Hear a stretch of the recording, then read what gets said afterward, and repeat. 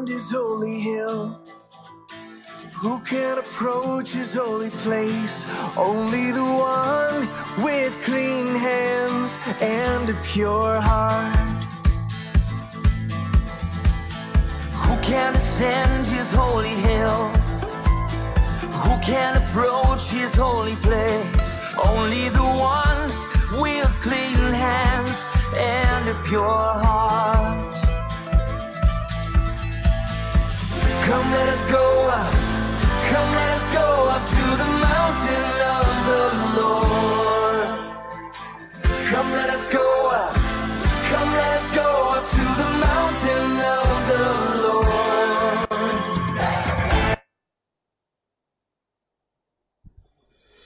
Come, let us go up. In the name of the Father, and of the Son, and of the Holy Spirit. Amen. The grace of our Lord Jesus Christ, the love of God, and the communion of the Holy Spirit be with you all. And with your spirit. The psalmist invites us, come, let us go up to the mountain of the Lord. And he reminds us, who is able, worthy to enter the temple on the mountain of the Lord? The one with clean hands and a pure heart. Becoming deeply aware of our unworthiness, to enter into his presence. And this grace that we receive to worship him this morning, let us acknowledge our unworthiness and our sinfulness. We bring several intentions to this altar this morning. We continue to pray for Isabella Maria, that 19-year-old infant who had a brain surgery to remove a tumor from her brain. She continues to be under intensive care. We pray for her complete recovery. Today is the 54th birthday of the nephew of Sister Josepha here, Mr. Sibi. We pray for him in a very special way, wishing him God's blessings, particularly for his good health, because he had a stroke and he is now paralyzed. We pray for God's blessings, particularly of good health on him and on his family. 2 persons have died yesterday. We pray for their souls. Mr. Matthew Paimpillil, who died in Kerala, and Father Nicholas Guangdiat, 49 years old, Salesian priest, who died in Dimapur of comorbidities and COVID. Let us entrust the souls of these departed to the mercy of God, that they may be received into God's presence and into God's peace.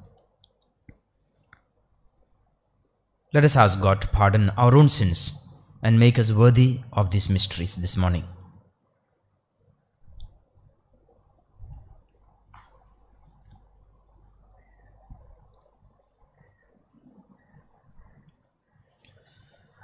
I confess to Almighty God and to you, my brothers and sisters, that I have greatly sinned in my thoughts and in my words, in what I have done and in what I have failed to do, through my fault, through my most grievous fault. Therefore I ask the Blessed Mary, ever Virgin, all the angels and saints, and to you, my brothers and sisters, to pray for me to the Lord our God. May Almighty God have mercy on us, forgive us our sins, and bring us to everlasting life. Amen. Lord, have mercy. Lord, have mercy. Christ, have mercy. Christ, have mercy. Lord, have mercy. Lord, have mercy. Let us pray. Let us pray through the intercession of Saint Padre Pio, one of the most popular saints of the last century. A mystic, a man of prayer, a man who was a minister of the mercy of God in the confessional.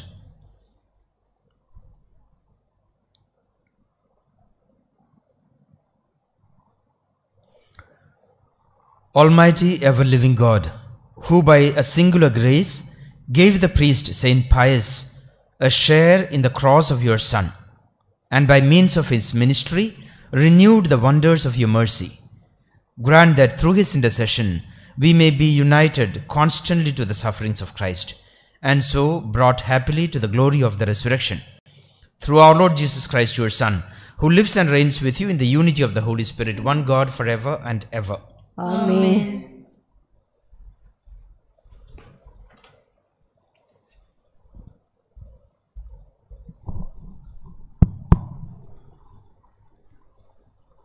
A reading from the prophet Haggai. Come, In the 2nd year of Darius the king, in the 6th month, on the 1st day of the month, the word of the Lord came by the hand of Haggai the prophet to Zerubbabel the son of Shealtiel, governor of Judah, and to Joshua the son of Jehozadak the high priest. Thus says the Lord of hosts, these people say the time has not yet come to rebuild the house of the Lord. Then the word of the Lord came by the hand of Haggai the prophet. Is it a time for you yourselves to dwell in your paneled houses, while this house lies in ruins? Now therefore, thus says the Lord of hosts, consider your ways. You have sown much and harvested little. You eat, but you never have enough. You drink, but you never have your fill. You clothe yourselves, but no one is warm. And he who earns wages does so to put them into bag with holes. Thus says the Lord of hosts, consider your ways.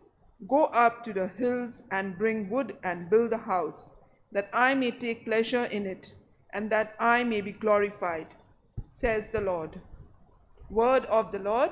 Thanks be to God. Your response, the Lord takes delight in his people. The Lord takes delight in his people. Sing a new song to the Lord, his praise in the assembly of the faithful. Let Israel rejoice in its maker.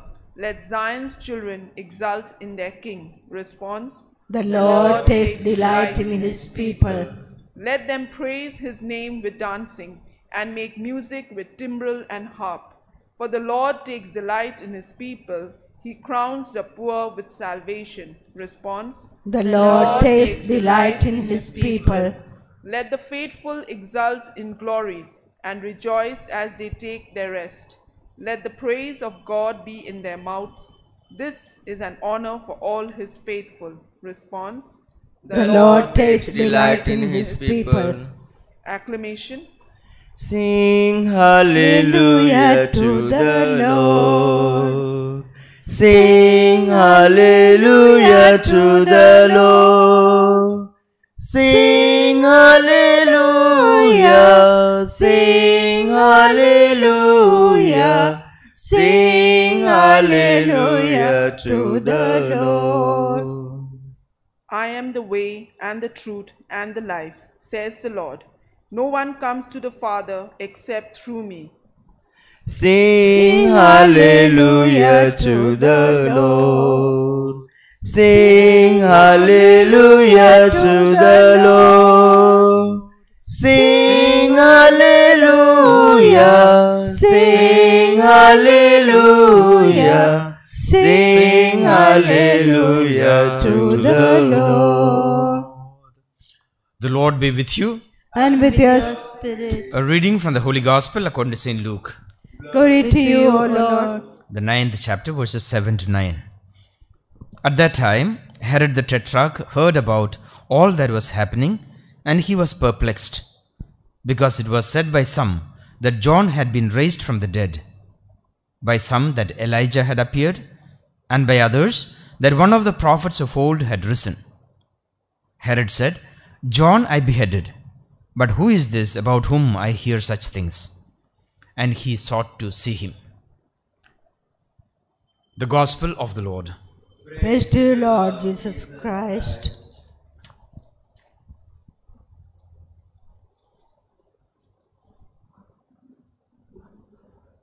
I would like to reflect this morning on the first reading from the book of Haggai. Haggai is the second shortest book in the Old Testament, the shortest being the one chapter book of Obadiah. What is the historical context of this reading that we have heard this morning? This week we were hearing of from the book of Ezra how King Cyrus allowed the people, the survivors of the exile, to return to Jerusalem and to build the temple. Ezra says the Spirit of God raised up Cyrus to do this.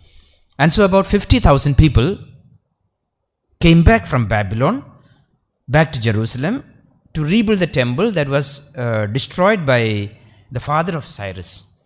The temple was destroyed, the city was destroyed, and now they have come back to build it. And we also heard during this week in the first readings how people were ordered to contribute to the reconstruction of the temple. And one of those who come back with this group is one of those who were taken into exile as a young child, Haggai. So we can understand after 70 years he's a really old man. God moves Haggai and another younger man, Zechariah, to prophesy during this period of the reconstruction of the temple. Now when they come back, they immediately rebuild the altar first, and then they have their sacrifices, and then they build the foundation. The temple was a magnificent temple built by Solomon. Then they get discouraged because the massive scale of this temple reconstruction is beyond they think beyond their means. It is making no progress. So after 2 years of work, they give it up. There is also an added factor for this temple construction stopping. The Samaritans, the Jews who had stayed back, then intermarried with the pagans, volunteer to help the Jews, and they don't like it. Religious division. And so Samaritans take offense and they pick a fight.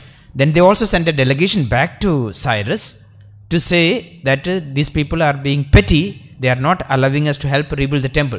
Let us say there is a litigation, and because of litigation, we know so many constructions around us are halted, lying as skeletons because cases drag on in the court. And so, added reason being this, the temple construction is stopped. 14 years more drag on. Temple foundation is now overgrown with weeds, but the people get on with their lives. They build their own houses, they do farming, they get married, they have their normal lives. They forget about the purpose for which they came back from Babylon. They were sent back from Babylon. The mission on which they were sent, they forget. And it is in this context that Haggai, the old man, is roused up by the Spirit of God to prophesy and to command the people of God to rebuild the temple. One particular point of interest about the prophecy of Haggai is that it is perfectly dated. In the 2nd year of Darius the king, the son of Cyrus, in the 6th month, on the 1st day of the month. So if we use the historical dating, it will be the 1st of September 532 BC. So it is perfectly dated. One of the few prophecies absolutely perfectly dated. In fact, there are 4 prophecies in this book of Haggai, and all the 4 have a particular date. Haggai tells the word of God, "Thus says the Lord of hosts," not his own word. "These people say the time has yet to come to rebuild the house of the Lord." And then he indicts them about their way of thinking, that they go about living comfortable lives in their paneled houses, while the house of God lies in ruins. That they go about their farming and their business, but they do not get desired results. That they eat and drink but are never satisfied because the blessing of God is not upon them. And so the Lord of hosts says, "Consider your ways." He uses this term twice in this passage. Consider your ways. Think carefully about how you live. Go up to the hills and bring wood and build the house. Rebuild the house of God, that I may take pleasure in it, that I may be glorified, says the Lord. So what does this prophecy of Haggai, the historical context of these people and the response of the people have to do with us? It's a very simple message for us today. Put first things first. And the first of all first things is God. Put God first. Jesus says, "Seek ye first the kingdom of God, and all the rest will be given to you." That's the message. When Jesus invites someone to follow him and he says, "Let me go back and bury my father. Let me fulfill my family obligations and come." Jesus says, "Let the dead bury their dead. You come and follow me." Put first things first. The glory of God is the first thing that these people are called to build their lives around. The prophet says, "Rebuild the temple that God may take pleasure in it and that God may be glorified." Saint Ignatius of Loyola brought this to our notice in a very powerful way with his with his mantra, let us say, for the greater glory of God. St. Paul says, all that you do, whether you eat or you drink, do it for the glory of God. So first things first, a priority for our life. And once we have that priority, blessings will follow. Once we have that priority, we will be able to sort out difficulties. Once we have our priority, the Lord will show us the way. The prophet says, go up to the hills. That is where the trees are. Cut them down, bring them down, and rebuild the house of God. The second is, stop making excuses. The excuses that these people were making is that it is not yet time. They put a theology to that. They were in effect saying, if the Lord really wanted us to rebuild the house effectively, He would help us, He would make it happen. But it is not happening. There are troubles, there are litigations, there are difficulties. That means this is not the time. Turning the logic around to justify their own lack of interest, lack of priority. We can make a whole lot of excuses to not put God first in our life. Isaiah says, I am a man of unclean lips. Jeremiah says, I am only a little child. How can I do this? Those are excuses. God shows way forward. We can say, who am I? I am but a lay person. I am only a simple sister. I am a very ordinary priest. What can I do? Those are excuses. If we put God first, we will find a way. God will show us the way. And God will give us the means to achieve the purposes for which He is sending us. Mother Teresa of our city said, I am only a simple pencil in the hand of God. It is He who does the drawing. But she also said, I am only a little drop. What we are doing is only a little drop in the ocean. But the ocean will be incomplete if that little drop is not there. That is the approach that we need to have. No excuses, only commitment. The third is we need to move beyond our selfishness. These people got busy with their routine lives. Farming and building families and building comfortable homes. But they forgot about the God who had brought them there. We are reminded of the parable of the wedding feast to which people were called. And one said, I have bought new oxen, I must go and check them out. I have bought a new land, I must go and see whether everything is okay. I am newly married, I must give time to my wife. Excuses.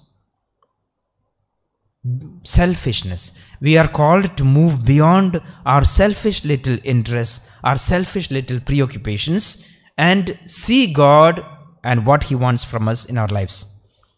And the fourth is we need to believe in the blessings. In this later verses 15, Prophet Haggai will say, and the Lord was present with them. When they started resuming the work of building the temple, God was with them. Once we give ourselves to the work of God, God's blessings will come into our lives. And fourthly, the invitation that the prophet gives, the Lord gives through the mouth of the prophet. Consider your ways. Other translations will have, carefully review how you are living. Carefully consider your lifestyle. We are called to a daily evaluation of our path on the way of God. A course correction we need to do daily. The YCS, Young Christians Students methodology of the review of life reminds us of this. See, judge, act. Look at your daily life in the light of God's word, light of God's plan, and make course corrections. Act accordingly. Socrates, the Greek philosopher, had said, the unexamined life is not worth living. The unexamined Christian life is not worth the kingdom of heaven. The saints have continually called us to this daily examination of conscience, this practice of the daily examination of conscience, to review the day at the end of the day and see whether we were faithful to what God wanted us to be. And if we were not faithful, to do a course correction, one step at a time, one little action at a time, one little choice at a time, to come back to the road of God and to make progress on the path of holiness. Padre Pio is a good model for us, who, in spite of his celebrity status, continuously remained as a humble friar, a man of prayer, a man of simplicity, a man of quiet suffering, a man of great availability and generosity, especially in the confessional. Through his intercession, Let us ask for this grace to be able to put God first in our life.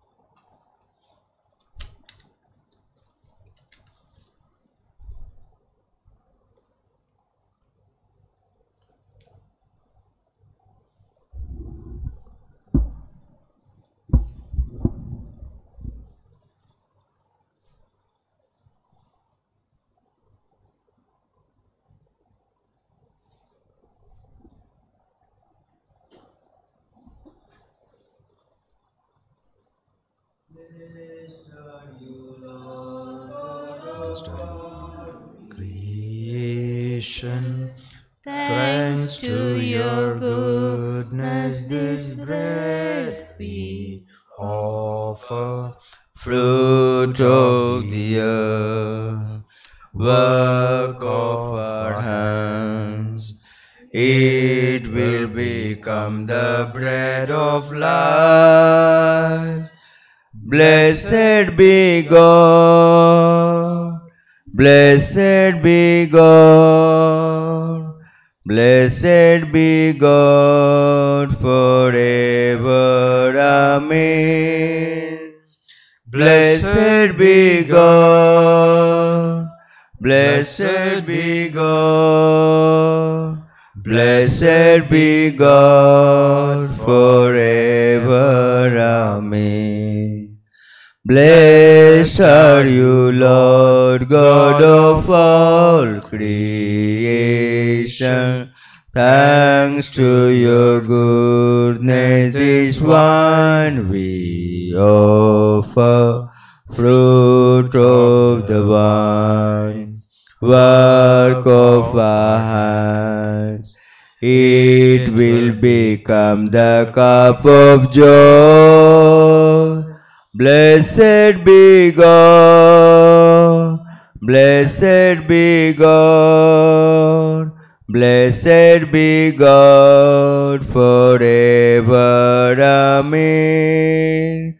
Blessed be God, blessed be God, blessed be God forever. Amen.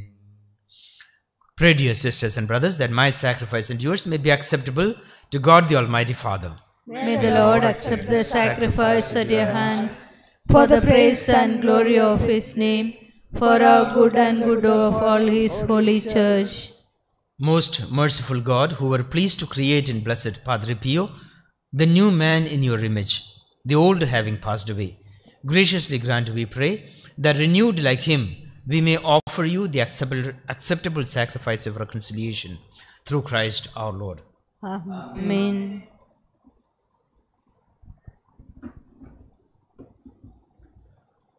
The Lord be with you. And with your spirit, Lift up your hearts. we lift them up to the Lord. Let us give thanks to the Lord our God. It is right and just. It is truly right and just, our duty and our salvation, always and everywhere to give you thanks, Lord, Holy Father, Almighty and eternal God, through Christ Jesus our Lord.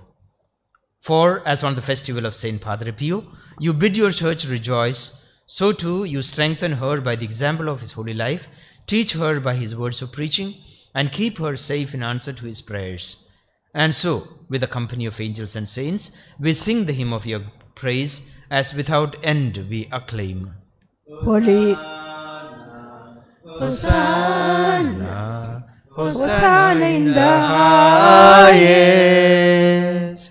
Hosanna, Hosanna, Hosanna in the highest. Lord, we lift up your name with a heart full of praise. Be exalted, O Lord our God. Hosanna in the highest. Glory, glory, glory in the highest. Glory, glory, glory in the highest. Lord, we lift up your name with our hearts full of praise. Be exalted, O Lord my God. Glory to the King of Kings. Hosanna in the highest. You are indeed holy, O Lord, the fount of all holiness.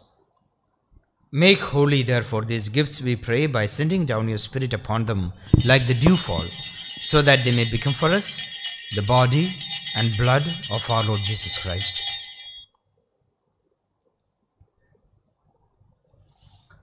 At the time he was betrayed and entered willingly into his passion, he took bread, and giving you thanks, he said the blessing, broke the bread, and gave it to his disciples, saying, "Take this, all of you, and eat of it, for this is my body, which will be given up for you."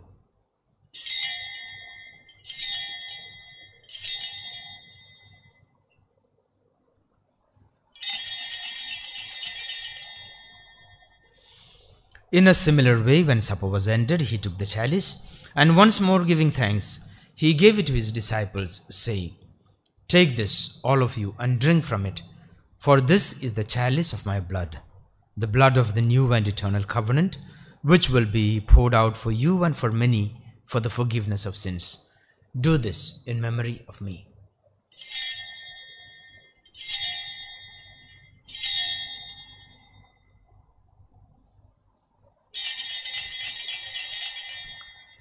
The mystery of faith. Your death, O Lord, and profess your resurrection until you come again. Therefore, as we celebrate the memorial of his death and resurrection, we offer you, Lord, the bread of life and the chalice of salvation, giving thanks that you have held us worthy to be in your presence and minister to you. Humbly we pray that, partaking of the body and blood of Christ, we may be gathered into one by the Holy Spirit. Remember, Lord, your church spread throughout the world, and bring her to the fullness of charity, together with Francis, our Pope, Thomas, our Archbishop, all the clergy, the religious, and your faithful people. Remember your servants, Matthew Paimpalil and Father Nicholas Guangdiat, whom you have called from this world to yourself. Grant that they who were united with your Son in a death like his may also be one with him in his resurrection. Remember also our brothers and sisters who have fallen asleep in the hope of the resurrection, and all who have died in your mercy. Welcome them into the light of your face. Have mercy on us all, we pray, that with the Blessed Virgin Mary, Mother of God, with Blessed Joseph, her spouse, with the blessed apostles, with Saint Padre Pio, Saint John Bosco, Mother Teresa, and all the saints who have pleased you throughout the ages, we may merit to be co-heirs to eternal life, and may praise and glorify you through your Son, Jesus Christ. Through him, and with him, and in him, O God, Almighty Father, in the unity of the Holy Spirit, all glory and honor is yours, forever and ever. Amen.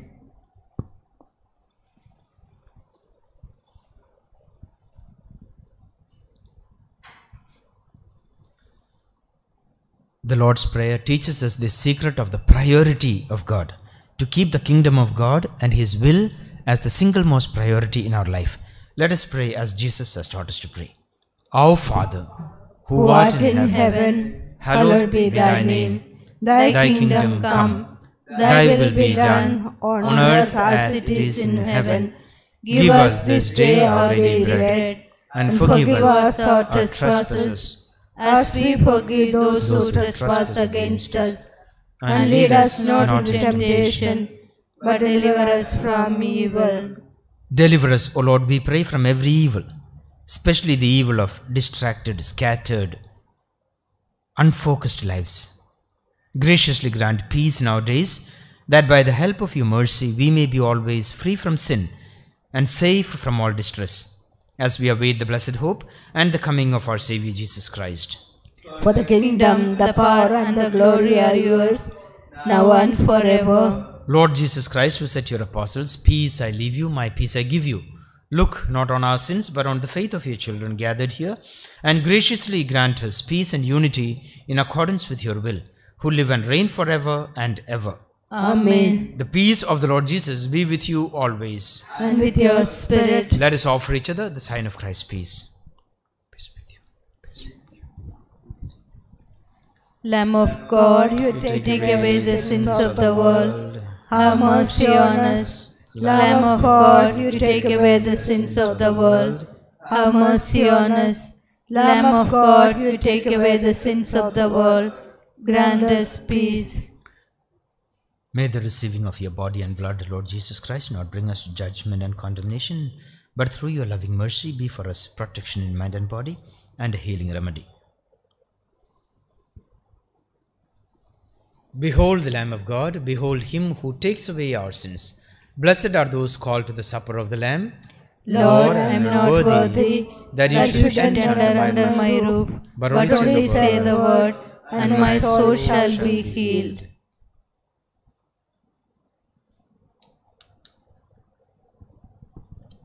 May the body and blood of Christ keep us safe for eternal life. Amen.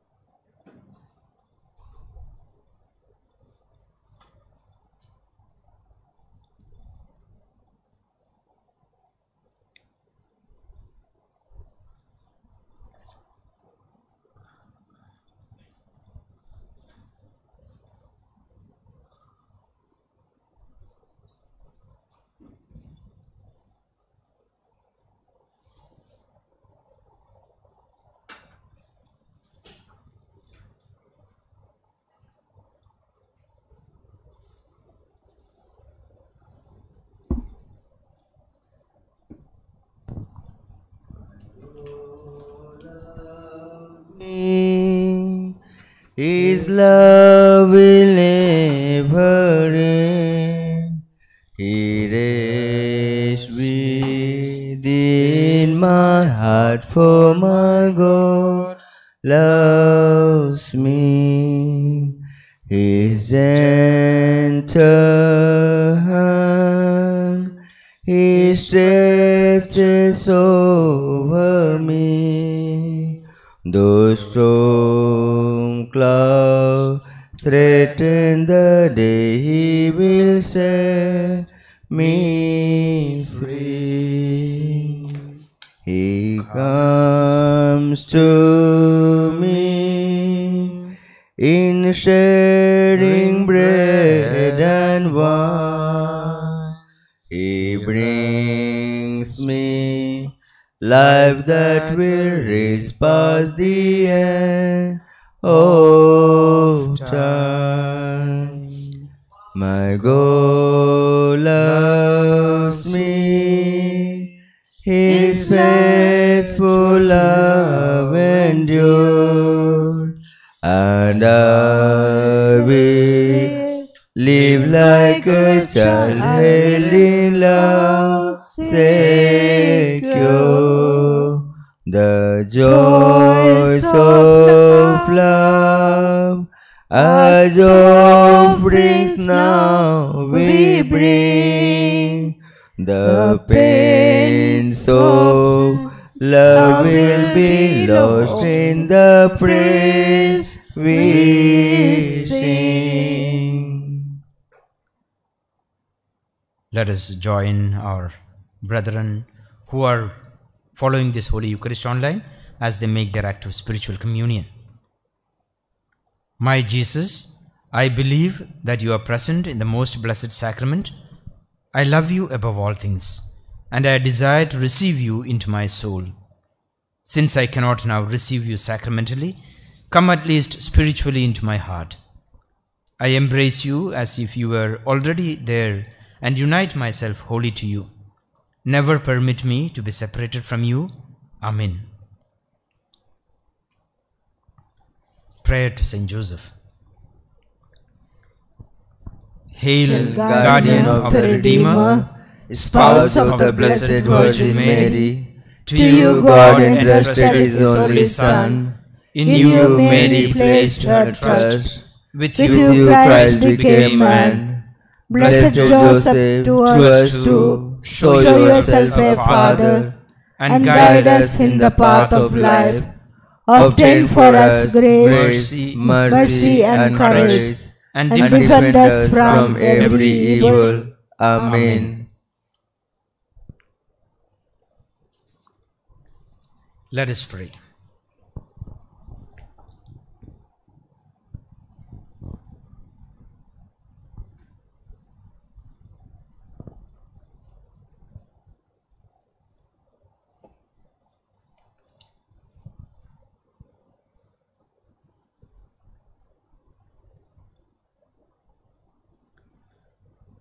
By the power of this sacrament, Lord, we pray, lead us always in your love, through the example of blessed Padre Pio, and bring to fulfillment the good work you have begun in us, until the day of Christ Jesus, who lives and reigns forever and ever.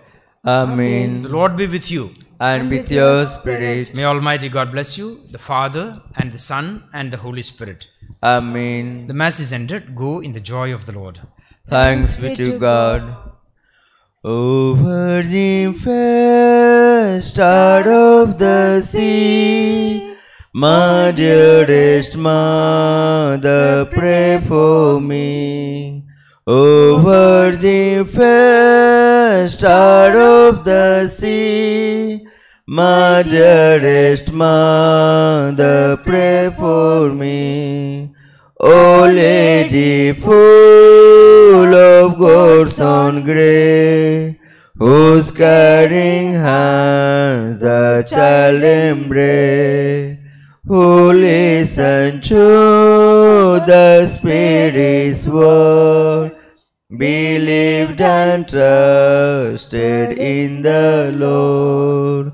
O Virgin fair, star of the sea, my dearest mother, pray for me. O Lady, hope of living Spain, but still believed that love would reign. On who will what Jesus died, as on the cross they raised him high. O Virgin fair, star of the my dearest mother, pray for me.